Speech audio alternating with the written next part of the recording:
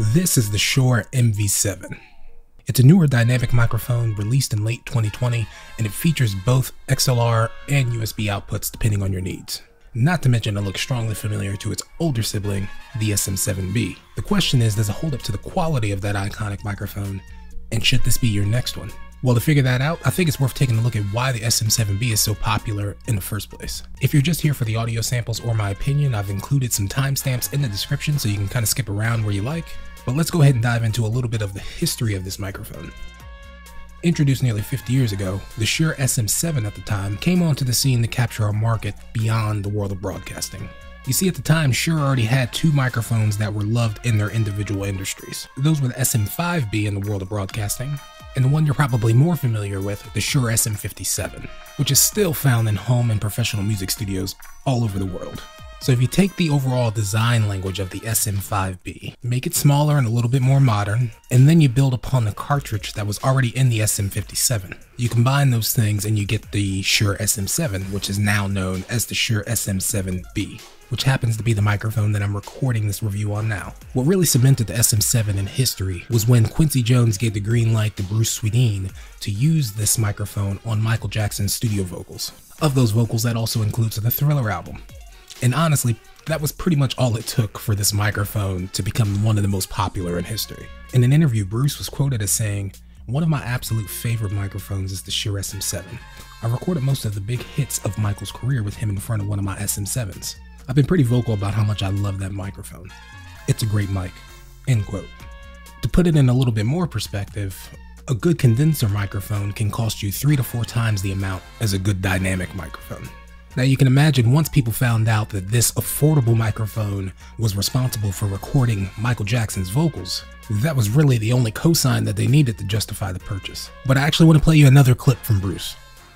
I have another mic that's a little bit peculiar. It's a Shure SM7, not a 7B. The current one is a pretty decent microphone, but it's not like the original SM7. And I found that the best microphone for Michael was the Shure SM7.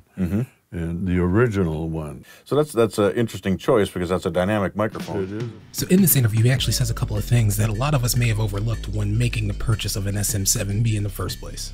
The first was, the SM7B is a pretty decent microphone, but not like the original SM7.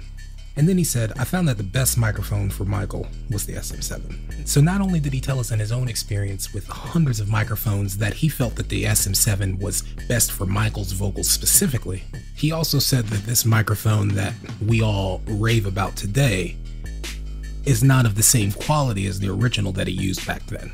So at least in his eyes, from a quality perspective, this isn't even the same microphone. But at this point, it really doesn't matter because that Michael Jackson story will always be linked to this microphone and will be a reason that a lot of people buy it."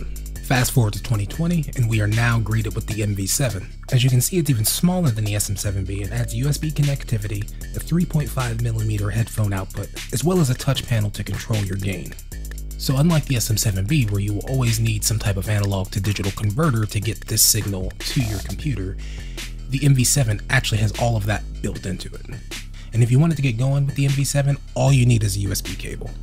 But that's also where the mic is most flawed, in my opinion. And we will touch on that in just a second. In addition to that, the voice isolation technology claims are what really makes this stand out in Shure's lineup. While dynamic microphones usually do a good job at rejecting off-axis and distant audio anyway, the MV7 was dialed up a notch for home use specifically. So in theory, it should actually perform better than the SM7B in certain home environment situations where you may have a loud air conditioning unit or a loud refrigerator running. But keep in mind that there's a companion app necessary to take advantage of all the features I just mentioned. The app actually has a full range of controls for the auto leveler, the limiter, and the compressor if you need those types of things. And it does work with iOS devices, but it does not come with the lightning cable necessary to plug into most of them. So you'll need to buy that additional cable from Shure for another $25 or just attach it through a dongle. And that brings me to the one downside of this microphone in my opinion, and that is not only does it not come with a lightning cable in the box, it connects via micro USB.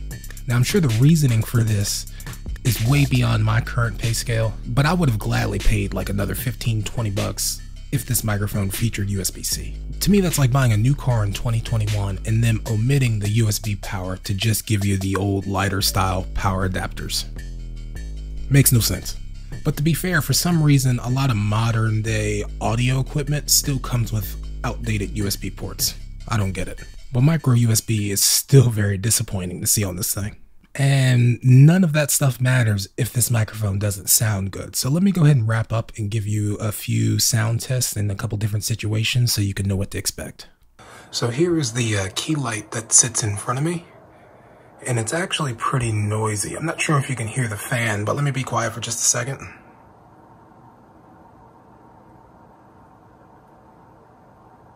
I'm always trying to combat that fan noise with audio, so what I'm going to do is I'm going to set up a test with the two mics here and point it directly at the source, even though that's not the case here. It would be pointed at me, but just to see how well each of them do in this situation.